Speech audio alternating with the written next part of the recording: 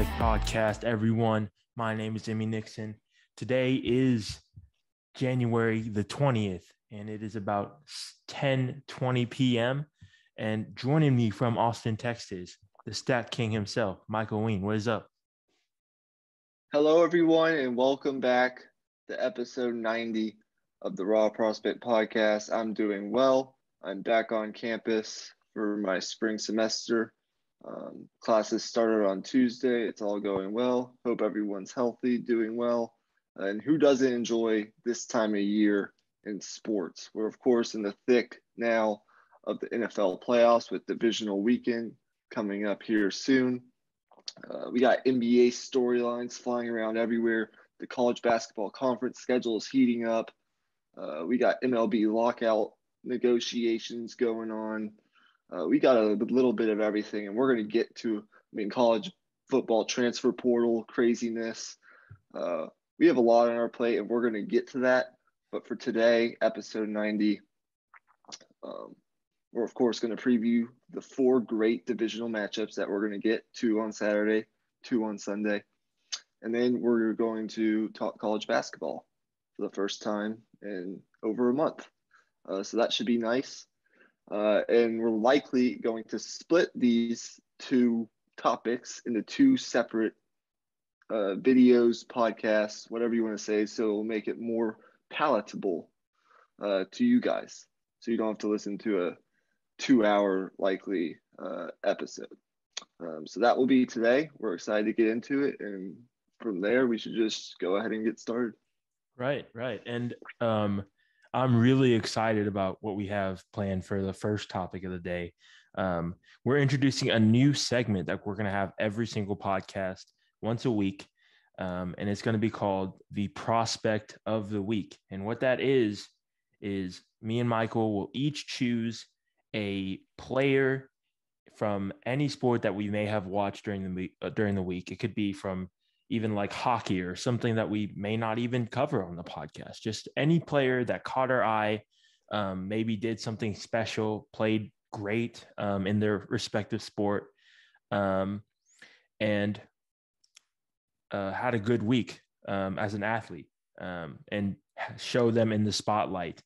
And we just thought that this segment would be a good way to kind of lean into our namesake, which is the Raw Prospect Podcast. So with that, we will begin by me giving my first ever prospect of the week, and that's going to be Hideki Matsuyama. This week's winner on the PGA Tour, won the Sony Open. That makes it his 3rd win in the last 12 months. Obviously, he won the Masters last year, and then he won the Zozo Championship in his home country of Japan. And it also makes it 13 straight tournament rounds in the 60s, the longest current streak on tour. So he is on fire. And not only did he win this week, but it was a fantastic win. Some of y'all may not have watched it because obviously there was NFL football going on, but while the NFL was on, Hideki mounted a huge comeback on the back 9 versus Russell Henley. Russell Henley came out on fire, started with a 2-shot lead, and then shot 29 on the front 9, extended the lead to 5 with an eagle on hole 9, and Matsuyama making a 3-putt par on hole 9. And then from then on, Matsuyama mounted a huge charge and then won on the first playoff hole, which was just incredible to watch. So Matsuyama, I just wanted to highlight him because he's cemented himself over the past 12 months as one of the best players in the world. And he's looking to repeat at Augusta this year, which will be really interesting to see. He's playing really good golf. Rightfully so. He was one of the guys I considered, actually. We almost had the same guy, but I didn't. I didn't do a whole lot of prep for this episode. I did a little bit of thinking. I thought about, if you don't know, if you're new to the podcast, I watch a lot of college basketball, so I could have chosen a guy. I have some guys that I was considering. in college basketball. Of course, watch NFL on the weekly. There's some NBA performances that have been notable as of late. But I went with a great story. My first ever prospect of the week. Oh, and by the way, I should mention, not to go on too many tangents, that we're going to be extending our coverage greatly of golf here in the near future. But you'll see that down the road. But for my prospect of the week, first ever, I went with a great story in the NFL, returning from an Achilles injury, tearing his Achilles in July, right before training camp. Running back, second year, young, talented running back from the Los Angeles Rams, Cam Akers, made his return. A historic 5-month recovery from an Achilles injury to play in last weekend's wildcard game, or in Monday night's wildcard game against the Los Angeles Rams. Had over 90 yards from scrimmage. And I know a lot of people don't like to speak in hypotheticals. This could have been, this should have happened, whatever. But if it weren't for, a couple penalties and a drop pass, he could have had near 200 yards from scrimmage in his first game back from an Achilles tear. And he obviously had a great impact on what that Rams offense was able to do. And he will be a big part of this Rams offense moving forward. So I just thought that was a great story. It was good to see him back on the field, and amazing what he was able to do 5 months removed from rupturing his Achilles. So that's my first ever prospect of the week. So this will be a weekly segment now, and we'll be choosing athletes that we think should be highlighted from every sport imaginable, hopefully, so that every sport gets recognized, since we are a sports podcast. Right, exactly. And that was definitely a really good pick. He made his presence felt for sure in that huge playoff win for the Rams. And we will talk about him later on in the show when we get to that game with the Rams and the Bucks. But to start out our coverage for divisional weekend, we'll start with the order that the games will go in. So that would be the Bengals and the Titans, I believe, first up. So I'll let you start off here. Right. So this is, well, first of all, we should highlight what happened last weekend. The Bengals, of course, got the monkey off their back like we predicted. They defeated the Las Vegas Raiders at home for the first playoff victory in 31 years. And they now travel on the road to play the number one seed in the AFC, the Tennessee Titans, who should be getting Derrick Henry back from his injury this weekend to play this game. The spread opened at 3.5, Titans minus 3.5 for this game. I do think that given Derrick Henry's return and some of the injuries that Cincinnati suffered on that defensive front in the Raiders game, we know Trey Hendrickson, their best pass rusher, 13.5 sacks this year. He suffered a concussion, and he'll likely play, which is good news for them on Saturday.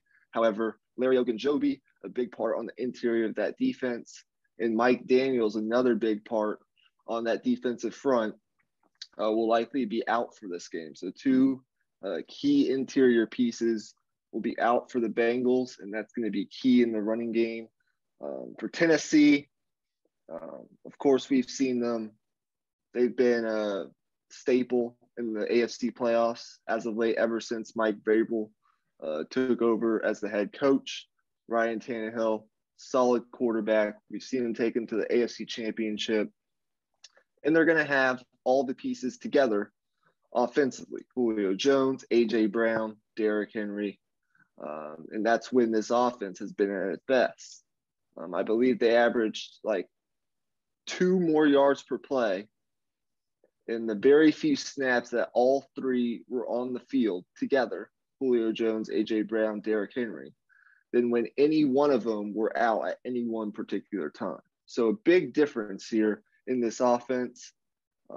I do think Tennessee is going to win this game.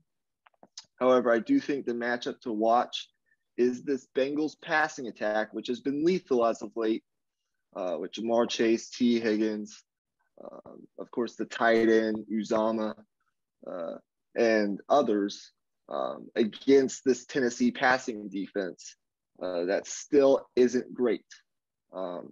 Both teams are pretty solid in stopping the run. I do think that given the return of Derrick Henry and their staple of running backs and just the physical style of play, I do think Tennessee will be able to generate more of a running game than Cincinnati will. Tennessee has been very good against the run this season. But I just think it's got to be on Joe Burrow again. And I think eventually the pressure is going to get to him. I think Cincinnati has had a great season. They won the AFC North. They won their first playoff game in a couple of years, but they've never won in their history a road playoff game. So I think the Tennessee pass rush will get to Burrow. I think they'll generate more of a running game, and I think they'll do enough in the secondary to squeeze out a win. Now, would I be surprised if it's close? Would I be surprised if Cincinnati pull off the upset? No, because I do think Burrow's the better quarterback, and, you know, they've been the better offense as of late down the stretch of the season. However, I would take Tennessee to win. The spread, I might take the Bengals to cover. I think that would be the smart play. However, off a bye in his career with the Titans, Mike Vrabel is 4-0 off a bye, beating teams by an average of 20.5 points per game. And he's 2-0 as an underdog and 2-0 as a favorite against the spread. So take that for what you will. So my official pick, Titans to win, but Bengals to cover. Okay. For me, I did a lot of prep on this game. I was really excited to cover this game just with the differences in styles of football these two teams present and bring to the table. So I split it into two parts. Bengals versus the Titans defense and Titans offense versus the Bengals defense. So starting with the Bengals offense, it really comes down to whether this Titans pass rush can get to Joe Burrow. That's really what it comes down to. Jeffrey Simmons, Nico Autry, Harold Landry, they've got to get it done. And they've got to be able to get pressure on Joe Burrow with just the front four. But let me give you some context to just how good Joe Burrow has been over the past month and a half or so. There's been only 11 quarterbacks in NFL history with a passer rating of over 100 with 0 interceptions in 5 consecutive games. And Joe Burrow, and of the quarterbacks on this list, Joe Burrow has the second highest yards per attempt, or adjusted yards per attempt, so depth of target, of any of these quarterbacks on this list. And these are some of the best quarterbacks to ever do it. So Joe Burrow is really in elite company. And Joe Burrow and Aaron Rodgers are also the only to have a current streak as well. But back to my point, it just comes down to the Titans pass rush. That the Bengals offensive line, they have been actually playing okay the last few games. And Joe Burrow you got to give him credit. He's been really, really good moving around in the pocket. I love how he keeps both hands on the ball. He's very fundamentally sound. And when he moves up in the pocket, he never puts the ball in harm's way. He's always very safe with it. When he knows he's about to get hit, he covers it.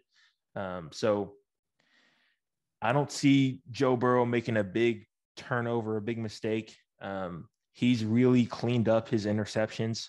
And I think Joe Burrow is going to have a big game. And I think the Bengals' offensive game plan should be very similar to what I said about the Cowboys last week. You got to win with the guy that brought you here. Same thing that I said about Dak. Dak wasn't able to get the job done, obviously, but I think for Joe Burrow, it's going to be around 40 to 45 pass attempts because this Titans defense, you're probably not going to be able to run a ball against them. And your best matchup is in the passing game. So you got to take advantage of that. On the flip side, with the Titans offense, the Bengals defense, they had the third fewest rush attempts against them all season long. So basically teams weren't running the ball against them for whatever reason. And that ended up making it seem like their rush defense was better than what it really is. In reality, they're giving up 4.3 yards per carry, which is around 13th in the NFL, which is okay. But I think obviously with what you said earlier, with some of these guys in that front seven being out, that's definitely something the Titans can take advantage of. But for me, the key is A.J. Brown. If you look at the games that the Titans had their most impressive wins, the Chiefs game, the Colts game, the 49ers game, in those three games, A.J. Brown combined for 26 catches, 433 yards, and 3 touchdowns. So when he gets going and he gets a lot of targets, this Titans offense, it becomes entirely different because when you get the ball in A.J. Brown's hands, he's similar to a Deebo Samuel in the way that he can break tackles in the open field and create run after catch yards. And those are the explosive plays that they're going to have because I am expecting a pretty high scoring game here. So my pick, it's really tough, but I'm actually going to lean towards the Bengals here. I just have to lean towards what I think is the more versatile offense or better quarterback in Joe Burrow. And I just believe in that offense to make the plays down the stretch. It's yet to be seen whether the defense can get enough stops. And obviously we don't know what Derrick Henry's going to look like. But I think if you can just take away A.J. Brown and make a Westbrook Akina beat you, or it feels weird to say, but make Julio Jones beat you. He hasn't been himself this year, to say the least. So make them go to other guys in the passing game and make Ryan Tannehill throw outside the numbers. He's a guy who's really comfortable working that intermediate passing game in the middle of the field. So if they can make him go outside the numbers, he tends to have the tendency here and there to leave balls hanging inside when he does that. So that's going to be a big key if the Bengals want to win. Well, you make some great points. I could definitely see the Bengals actually winning this game. And guess what? If they do, and I'm going to get to a couple counterpoints here in a minute, but if they do, they would actually become the 4th team in the past 13 seasons to advance to a conference championship game after finishing last or tied for last in their division the previous year. The other 3 teams to do that, the 2009 Saints, that was a while back, and then 2 teams did it in 2017, the year of the Patriots-Eagles Super Bowl with Nick Foles. The 2017 Jaguars, after finishing last the previous year, got to an AFC championship with Blake Bortles and Leonard Fournette, as we all know. And then, of course, that 2017 Eagles Super Bowl winning team, they got to the NFC championship game after finishing last in the NFC East the previous year. So if the Bengals do, in fact, win this game, they would become the 4th team in the past 15 years to advance to a conference championship after finishing last in their division the previous year. Now, with that all being said, I can see the Bengals winning this game. I do think Joe Burrow, and the point you made about him, his pocket presence, that I think has been the biggest, if not one of the biggest factors in his like steady, fast rise to a top 12, top 10 level quarterback, definitely down the stretch, the way he's been playing, the way he moves around and can extend plays now within the pocket and outside the pocket, it's unbelievable. And we all know that Cincinnati loves to throw the football down the field. That's where they hit you. They're a cheap play, big play offense. Jamar Chase, T. Higgins, Tyler Boyd. They led the league in, I think, 50-yard touchdown plays this season, and it wasn't particularly close. I think Burrow had like 12 of his 34 touchdowns were like 40 or 50-yard plus yard touchdowns, which is just absolutely insane. But I just think in my mind, and I could definitely be wrong, but in my mind, I still consider this year to be a work in progress, transition, rebuild year for the Bengals. I still view their offensive line. It's gotten a lot better, but I still view it as a work in progress. And I just didn't foresee this defense being what it is. I still think they can make some improvements on that defense. But with their injuries on that defensive front, and with what I've seen from this run defense lately, they've actually given up 100 more yards against the run. Although they were good during the regular season, over the past 6 games, they've given up 100 or more yards on the ground in 5 of their past 6 games. So I just think with Henry, even if he's 75, 80% of himself, what he can give you along with Deontay Foreman in that running game, the play action pass, I just think Tennessee is a little bit better, more well-rounded football team, a more experienced football team with a better coach that's proven it than Cincinnati is. But I could easily be wrong.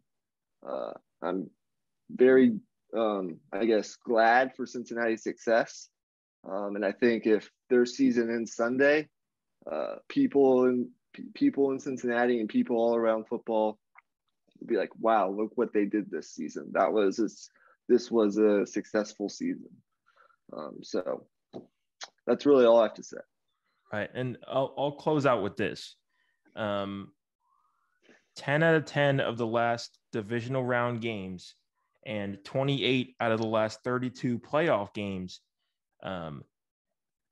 the quarterback with the higher yards per attempt has come out victorious. So if Joe Burrow comes out and dominates and Tennessee isn't able to generate a pass rush, that's going to spell a lot of trouble for this Titans defense. And I actually have one more stat that I forgot to mention earlier.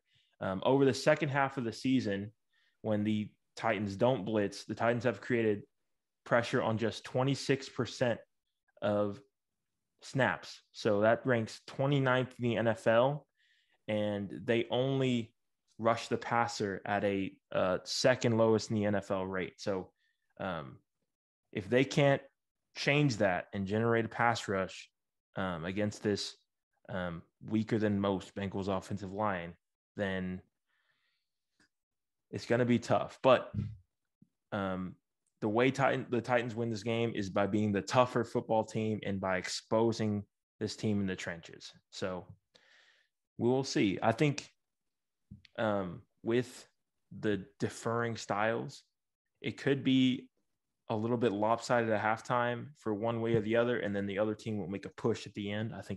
I could see it going like that because of how different these two teams play the game of football. Okay. That's really all that should be said. We'll move on to the next game. Another team the other number one seed in the other conference, plays on Saturday night. The Green Bay Packers, who I viewed for most of the season to be the best overall team in the NFL. I've said that many times on this podcast over the course of the season. Taking on a team that I said a couple weeks ago and that we've said collectively that I thought would get into the playoffs when it was looking sort of up in the air whether or not they would. And a team that I said that could get into the playoffs and be a danger in the playoffs and win a game in the playoffs, maybe 2 games in the playoffs. And they've done that, the San Francisco 49ers. So we'll start with you on this matchup. What do you think? Well, it really is an incredibly intriguing matchup. I mean, you look at the last 4 matchups between these two teams, and even just over the last decade, their matchups in the playoffs, those years with Kaepernick going into Lambeau Field and taking them down in, I think, 2014 or something like that. But just these last 4 matchups, we've had the Packers get punched in the mouth twice in 2019. And then obviously the injury-riddled season for the 49ers last year. Packers took advantage of that. And then the barn burner earlier this year in week 3, where Aaron Rodgers did Aaron Rodgers things in the last 37 seconds and led them down the field for a game-winning field goal. And I expect a game very similar to the one in week 3. This 49ers team is a lot better than they were in week 3. If you look at, if you watch that game, you probably remember how sloppy the 49ers played. They went down 17-0 at halftime, I believe. And they were really reeling a little bit. And they also didn't have Elijah Mitchell in that game. Their leading rusher was Trey Sermon, who only had 10 carries for 31 yards. So this is a different football team. They have stronger corners in the back end. They had Josh Norman playing in that game, I believe, who's not even on the team anymore, I don't think. So this is a different football team for San Francisco. And it's a tough matchup for Green Bay because now we really get to see if they've completely switched around their soft label on the big stage. They've kind of proven that they're a tougher football team throughout the season, but it doesn't matter if they come out flat in this game because the 49ers will punch them in the mouth, no doubt about it. So for the Packers, I think a big key in this game might be the special teams game. The Packers are 32nd in the NFL in overall punt coverage and kick return coverage. And to start the second half, the 49ers actually had a really long kick return that sparked that comeback. So we could see something like that where maybe they throw Deebo Samuel back there and he does Deebo Samuel things, breaks a couple tackles, and then boom, he's gone to the house. So if the 49ers are going to win this game, they're going to have to get some kind of boost from their defense or their special teams to create short fields for this offense because Jimmy Garoppolo is not healthy, and I think they're going to really load up on the run. So the 49ers need to be able to obviously run the football, and I think they will run the football, but they've got to be playing a complete game to take down the Packers in Lambeau. It's going to be a tall task. And then I look at obviously the offensive side of the football for the 49ers. I think Brandon Ayuk on the outside might play a really big role. If you look at the way the Cowboys played the 49ers last week, it was a lot of cover one, safety in the middle of the field, and then press coverage on the outside. and then loading up in the box with 8 on the line of scrimmage. If you're the 49ers, you can't let a defense do that to you. You have guys on the outside that can win. Brandon Ayuk has proven that. Deebo Samuel has proven that. George Kittle has proven that. So Jimmy Garoppolo is going to have to take advantage of those matchups. And I think ultimately I'm going to take the 49ers to win this game. Interesting. I am hammering Green Bay. First of all, I've said all along, and I said this before, they've been the best team this season. And I still think that holds here. They're getting healthy. Jair Alexander, one of the best corners in football, will be back this week, along with David Bakhtiari on that offensive line. I think those two additions are huge. Anytime you can drop 2 Pro Bowlers onto your roster, onto your team with a bye week, it obviously bodes well. I love what Aaron Rodgers has done. Obviously, having another MVP caliber campaign, 37 touchdowns, 4 picks, hasn't had a turnover since mid-November. Zadarius Smith could also return this week. He just returned to practice. I'm not sure if he'll actually play, but, they're getting healthy. I do think they have the better quarterback, and they've been dominant at Lambeau Field this season, 8-0 at Lambeau Field. And they were 5-0 against playoff teams from this season when Aaron Rodgers played. Their one loss to a playoff team came to Kansas City, but in that game, if you remember, it was Jordan Love who played that game, and they lost that game. Now, I have also said that San Francisco, they're dangerous, they're physical, they can run the football. Jimmy Garoppolo, say what you want about him, but in crisis situations where he has to lead a drive, come back from a deficit late in games, he's been really good for the most part. We'll forget about last week in Dallas where he threw the pick, kind of opened the door for the Cowboys to get back into that game. He does throw over the middle of the field a lot. You've mentioned this before, and that creates sometimes can, that's where he struggles, seeing linebackers in the middle of the field. He is aggressive, maybe too aggressive at times for his own good. And is not the best deep thrower of the football, but he's 3-1 in the playoffs, been really successful. Obviously, San Francisco has had a history of beating Green Bay in the playoffs.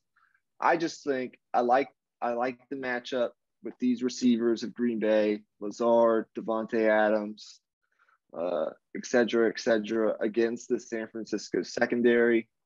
I do think Green Bay can run the football, and I'm not sure of the status of Nick Bosa and Fred Warner. I do think that having both those players on the field, and I think there's a chance they might get those players back, would be big for the San Francisco defense because they have to generate a pass rush.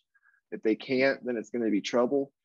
But I just think Green Bay is the better football team. They're healthy.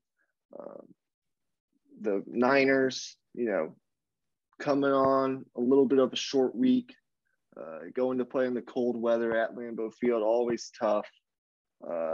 I'm not sure I would swallow. It's a big spread. It's a 6-point spread in favor of the Packers.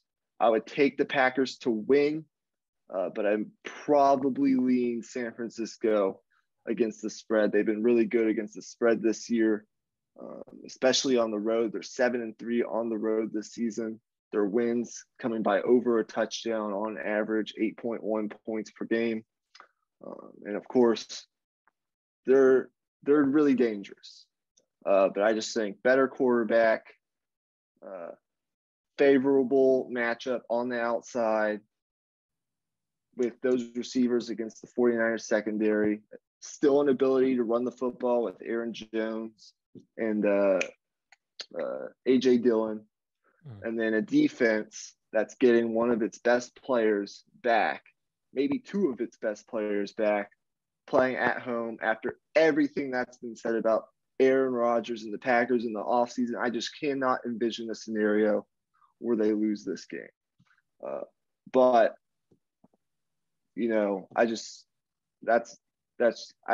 this is the one game where I cannot envision an upset just because of the circumstances and what's happening with this Green Bay team and everything that's led up to this point. But as we know, anything can happen. It's any given Sunday, any given Saturday. So I'll take Packers to win, but I'd probably lean San Francisco cover. Yeah, and it's funny you say that because as I was making my notes for this game, I was actually leaning more towards the Packers. But as I dove deeper and looked at what the numbers said about this Packers run defense and how that might match up with this 49ers run offense, I just think the 49ers are going to be able to control the clock, keep Aaron Rodgers off the field. And obviously, no matter what, if the 49ers want to win this game, they're going to have to win a close one. There's no doubt about it. They're not going to blow out Aaron Rodgers at Lambeau Field. It's not going to happen. It's not going to be easy. And I definitely, of course, would see a lot of scenarios where Green Bay just comes out and says, we're legit, put us on the map, take us seriously, and just blow them out. But I don't know. I just have a weird feeling this 49ers team, with the way their defensive line is playing, they're playing like they got rabies and they just fly around the field. Yeah. I mean, a lot of people were complaining about, the blowouts of last weekend. I mean, Kansas City destroyed Pittsburgh. Buffalo absolutely kicked New England's ass. Tampa Bay, for the most part, up until the fourth quarter, kicked Philadelphia's ass. There were a lot of non-competitive games wild card weekend, and a lot of people were complaining about that. But, as the NFL always does, it still dominated ratings. Over 102 million total people tuned into wild card weekend, an average of 30.5 million viewers for each game. So regardless of the blowouts, they still got the ratings and they still dominated television. But I think this weekend, to your point, which is why I'm taking these underdogs to cover the spread, even though I'm picking the favorites to win the games, I do not think there's going to be a blowout this weekend. I think all the games are going to be highly competitive. And I'd be surprised if any of these teams won by double digits, 2 touchdowns. I just think these games are too good. These matchups are too good for that to happen. So all you complainers who were complaining about blowouts and all this other shit, just watch this weekend. Right. And I'll say this about the blowouts. Honestly, the Bills-Patriots game, I don't care what the score was. That was fun to watch.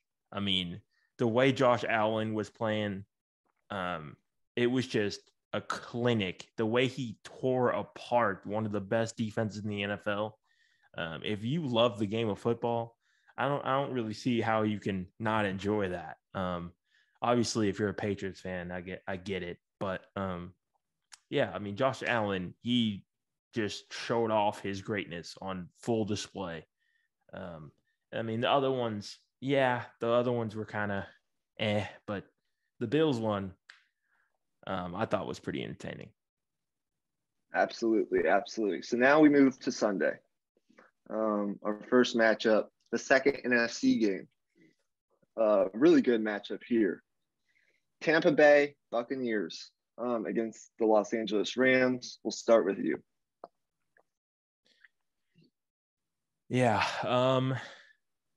This one's really tough to pick because you look at the Rams, they've kind of adopted a different style since they've been in the playoffs. Obviously, it was one game, but it was pretty clear to me that they don't want Matthew Stafford throwing over 35 times. They committed to the running game. They got back to getting him out on bootlegs and just getting it with the wide zone running game. And it's a very simplistic offense. And in a way, if you know how to stop it, it's stoppable for sure. But it got the job done really well because they were able to mirror that running game with the play action, and Arizona just had no answer for it. This time around, though, with Vita Vea in the middle of that defense, Ndamukong Suh, obviously not the guy he used to be, but still a very strong run defender. With those guys in the middle of that Tampa Bay defense and with how good they've been stopping the run all year with those linebackers, I just don't see a path where it's going to be very easy to run against this Tampa Bay Buccaneers defense. So it's going to have to come down to Matthew Stafford's arm.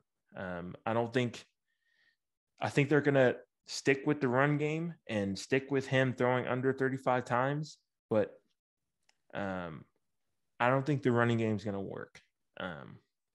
And it might end up making their offense bog down a little bit because you're going to end up with 3rd and 8s and 3rd and 10s when they stuff your running game on 1st and 2nd down. So when it gets to that 3rd down, can Matthew Stafford make those throws in the tight windows consistently and find his guys? I don't know. I mean, he did it last week. He played fantastic last week. But with how highly I think of both defenses, I have to give the edge to Tom Brady in that department. But I will say this. The fact that the weapons for the Buccaneers are down, that matters a lot because now you can load up on Mike Evans with Jalen Ramsey. You can look to double a guy like Gronkowski off that line of scrimmage, maybe chip him, knock him off his rhythm a little bit, knock the timing off. So if the Bucs don't win, I think it's going to come down to this Rams secondary locking down these Tampa Bay Buccaneers wide receivers and these weapons. Because if the defense for the Rams doesn't play well, they don't have a chance, I don't think. I think it's a tough matchup for the Rams offense, and I don't see them scoring over 30 points. So if it ends up being a shootout, I don't know how well they would match up in that type of game. But good thing for them, I don't see it being a shootout, and I think it's going to be around a 23-20 type of game. And even with that, I'm going to pick the Bucs because I made the mistake last year picking against Tom Brady. I'm not going to do it again. Well, this game's really interesting because 8 of the past 9 NFC Super Bowl representatives have come the NFC South or the NFC West. So it's highly likely that the winner of this game could go on to the Super Bowl given that trend. I agree with you. I've tried to talk myself into picking the Rams, given that a couple factors. Number one, the injuries on that Tampa Bay offensive line are concerning. Right. Losing Tristan Wirfs, who did not look right. He returned from injury after, hurting his ankle. I don't know exactly what it was. He just didn't look right. And the backup tackle, I forget his name, struggled a little bit. And, those Rams edge rushers could take advantage of that a little bit. And with potentially missing their center, Jensen, could also hurt when you have to consider, Aaron Donald on the interior of that, defensive line, this Rams defensive front. Given some of the injuries, how do you beat Tom Brady in the playoffs? Well, you pressure him with your front 4 and your front 7. So that's a little bit concerning. Number two is we know the Rams are really deep at wide receiver. Cooper Kupp had one of the best seasons for a wide receiver in NFL history. They did lose Robert Woods weeks back or months back, but they've been largely fine without him. And Odell Beckham, say what you want about his time in Cleveland and all the stuff that's been said about him, but over wildcard weekend, he was actually the highest graded wide receiver of any wide receiver during wildcard weekend by Pro Football Focus. And he's made an indelible impact on this Los Angeles Rams offense, and that's fit in well, better than I ever expected him to, actually. And then obviously a guy like Van Jefferson. I mean, they are really deep at wide receiver, even without Robert Woods. And then you consider the running game of this Rams team,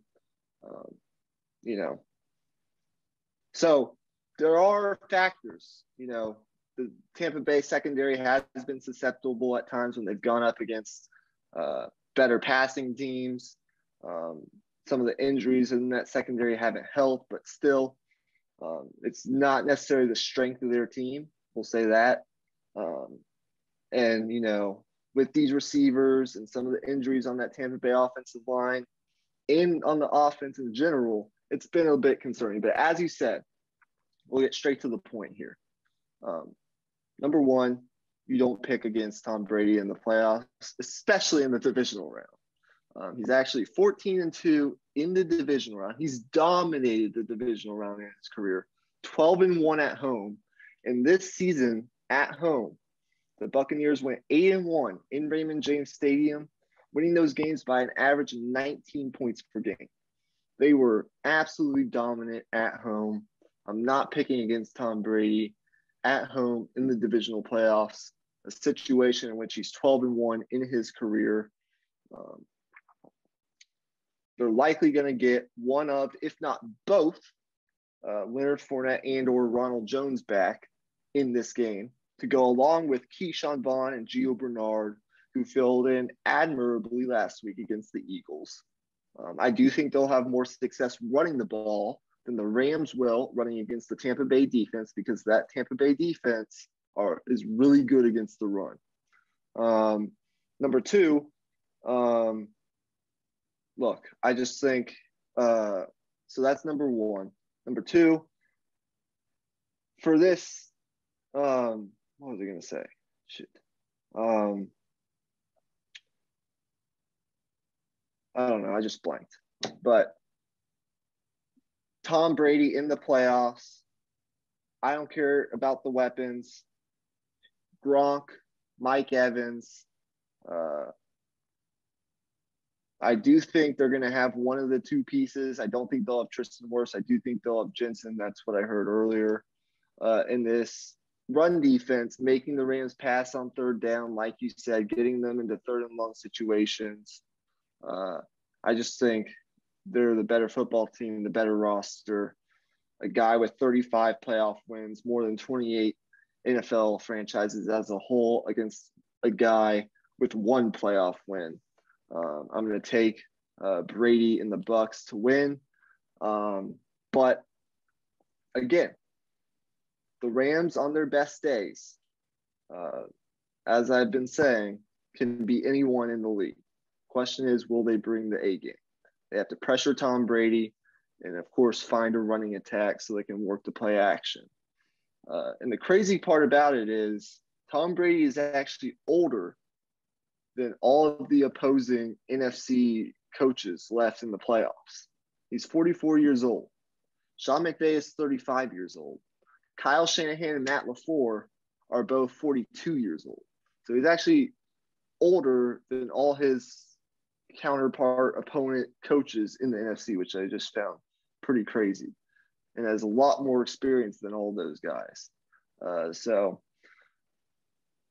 they might not have Tristan Wirfs, who's really good.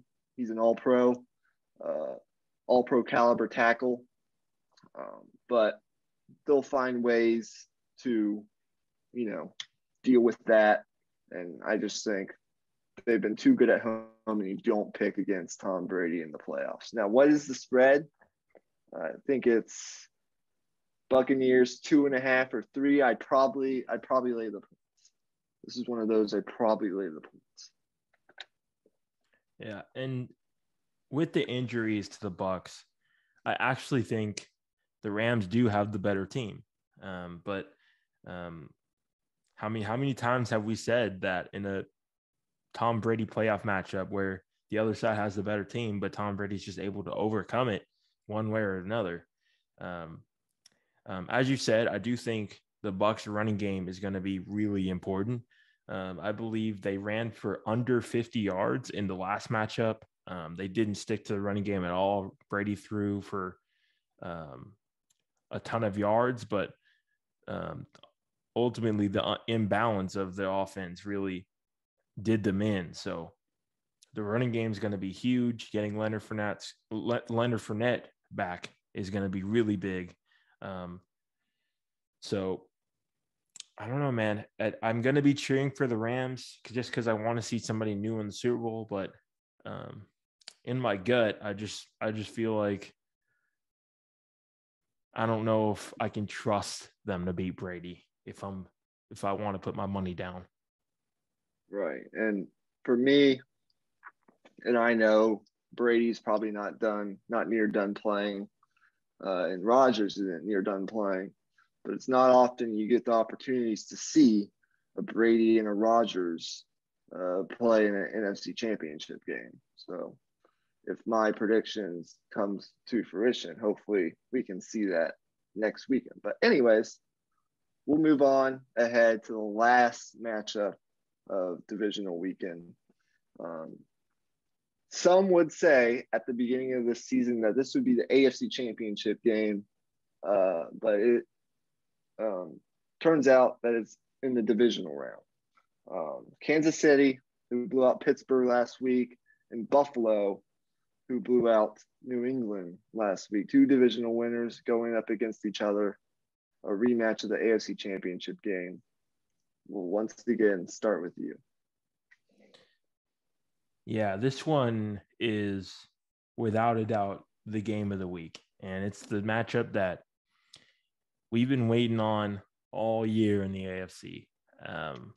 Obviously, we got the original matchup with these two teams in, what was it, week 4 or something like that? I remember it was early in the season in that game where the Bills actually went into Kansas City and actually took them down. But Kansas City was a different team back then, plain and simple.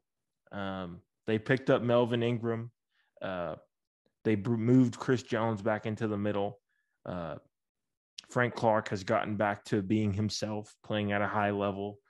And these linebackers, Nick Bolton and Willie Gay, have been really good, wreaking havoc, defending the run game well, learning on the fly, becoming better as the year has gone on. And we've seen them develop right in front of our eyes as well. And this secondary, as they have been in years past, has been the strength of this defense. Obviously, Daniel Sorensen struggled to start the year, and I believe he's not starting anymore. I think he only comes in on dime or nickel packages now, I believe. But still, the combination of these two cornerbacks and Tyrann Mathieu and these guys on the back end has been really, really solid to close out the season. So just a completely different team. Even with that being said, though, Josh Allen's going to get his. I think he's improved as a quarterback a lot. He's been through a lot this year. And I think, unlike last year, the Bills are playing their best football at the right time. They're peaking at the right time. And that really bodes well. The question mark with the Bills all year has been, are they going to run the football? And can they run the football? Obviously, two very different things because they showed in the last part of the season and in that playoff game against the Patriots that they absolutely can run the football. and they were very effective against the Patriots. So I think with the Bills' offense being slightly more balanced, it's going to make them that much tougher to stop them offensively. And then you go to the other side with the Chiefs' offense. Obviously, Travis Kelce has been fantastic down the stretch. Tyreek Hill, obviously a stalwart on this passing game. But to me, the difference in this Chiefs offense has been they're getting the other guys involved more. McCole Hardman has developed as a route runner. They're getting him involved in the passing game. Byron Pringle. And that now they're 4 deep at wide receiver and guys that Mahomes can trust, along with Travis Kelce. So that is an element that they definitely did not have last year. So on both sides of the ball, you end up with two teams that offensively match up very well against these defenses. Even with these defenses being very, very good, these offenses are just elite, best of the best caliber in the NFL. Some of the best offenses we've seen in a very long time, in my opinion. So I expect a very high scoring game, back and forth affair all throughout. And if I had to pick, I'm going to pick the Chiefs. Until further notice, I think the Chiefs have shown to be extremely clutch in big moments these past few years. But I will be cheering for the Bills just because I want a new team in the Super Bowl this year. So either way, I think it's going to be an incredible game. Absolutely. This is definitely one I'm looking forward to. We'll start from a Kansas City perspective. They're the home team. Number one, in his career, Patrick Mahomes has been dominant at home in the playoffs. 20 touchdowns, only 1 interception at home in the playoffs. And that's, of course, how he's gotten to 2 straight Super Bowls, been in 2 straight Super Bowls, won 1, lost the other last year against the Buccaneers, and is looking to get to a 3rd straight Super Bowl, which is absolutely unheard of in the NFL. Depending on what happens in that Bengals-Titans game, he may have to go on the road for the first time in his career in the playoffs to face the Titans if they do win this game and the Titans win. But if the Bengals win and they can pull this off, he'll, of course, be playing at home again next week. And now, you mentioned this Kansas City team, very different from what they were when they played the Bills and got absolutely dominated earlier this season. You remember they were in the stretch of the season where they were turning the ball over a lot of uncharacteristic mistakes from Patrick Mahomes, a lot of fluky plays, turnovers. I believe they had 19 turnovers as an offense in the first 8 games. However, they only have 8 turnovers ever since.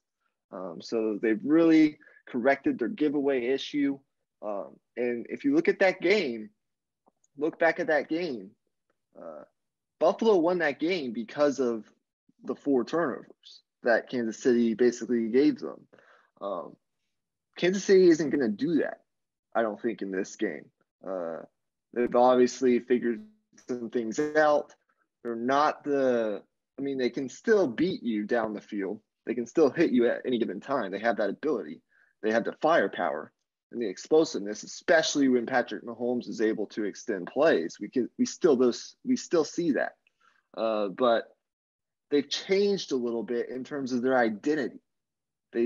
Mahomes is, he's been better about taking what the defense gives him.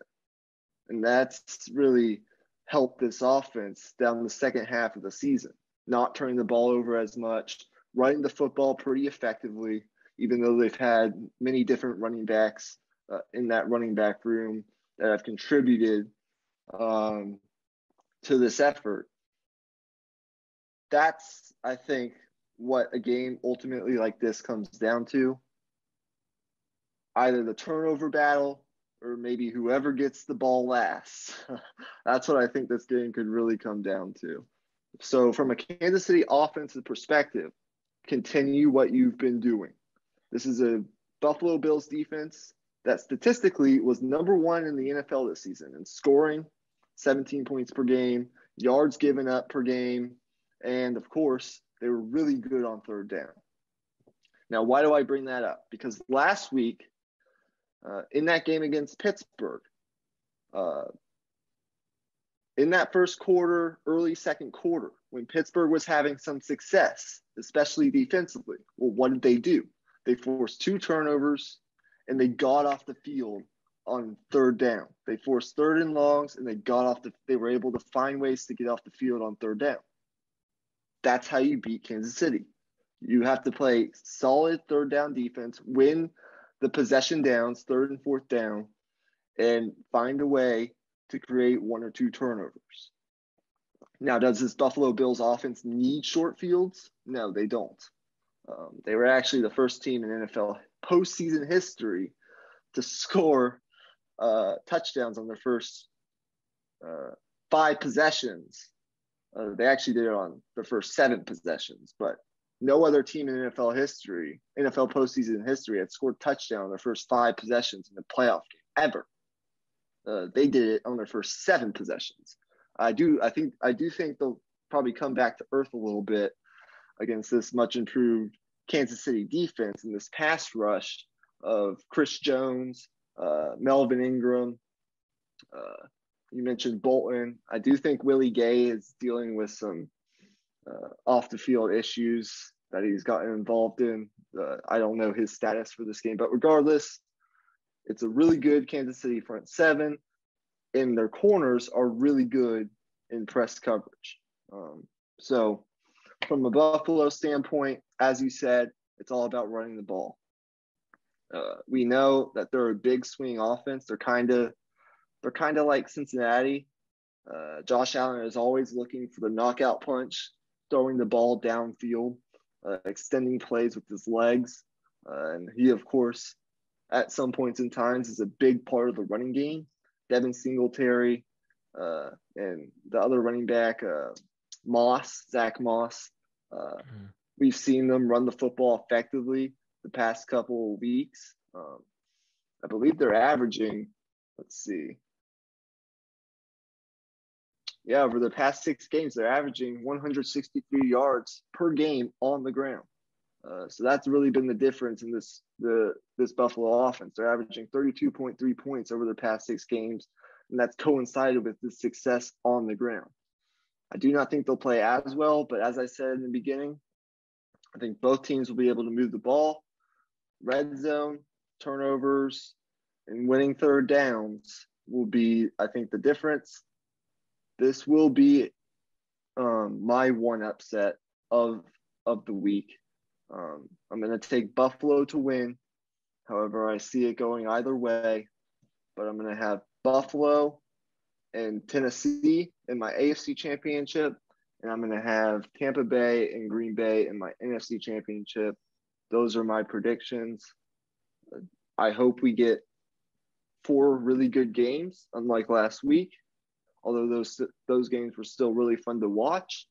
And this game is probably my number 1 most looking forward to, just because of what we think we're going to get with these 2 quarterbacks, these 2 offenses, and just the magnitude of what's going on right now with these 2 teams, given what we saw last week. So there you go. Yeah, and I'll close with this. It's actually like a little bit of a dire note, but I think I can definitely see some ref ball happening in this game at one point or another, always with games like this that are super high scoring where every possession matters. A call here or there in like a pass interference sense or a or a roughing the passer or anything of that magnitude could change the game. So I'm not saying the refs are going to call a bad game or call a good game or whatever, but I think that type of call or that type of mistake could play a huge role in this game.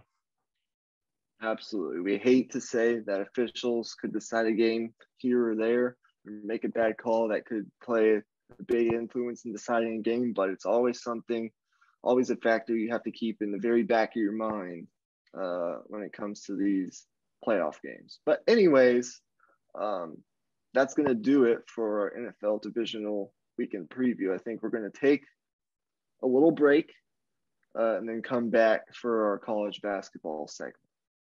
Right. And I think I'll cut off the podcast right here. So if you're listening on Spotify, make sure to give us a 5-star rating, as well as on Apple or any other podcasting service. I think we're going to continue to do this type of format where we maybe cut off on a certain topic and then start a new episode, because I think it'll make the episode shorter, more palatable, obviously. And I think it'll just help our overall product as well, because the reality is some of y'all are going to want to watch certain sports more than others. So I think it will help in that respect as well. So as always, thanks for watching, and we will see you with episode 91. Absolutely. And just like the Dallas Cowboys and Pittsburgh Steelers seasons, for this episode, we are gone. Peace out.